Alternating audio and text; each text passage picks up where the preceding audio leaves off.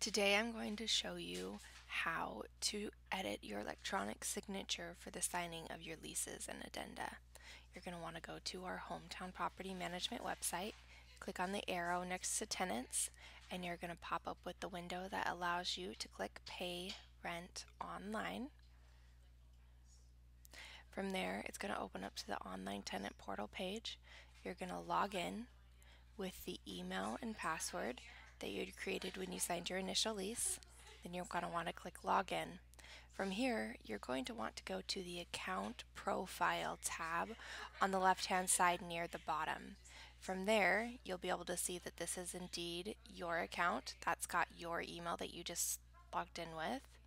And then you're also going to be able to see the electronic signature button. You're going to click the edit electronic signature.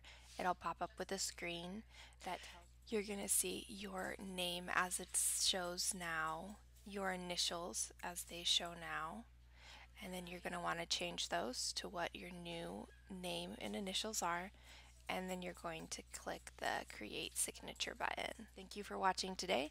If you want to see any more of our how-to videos, you can check them out on our website and also our YouTube channel, hometownpropertymanagement LLC.com.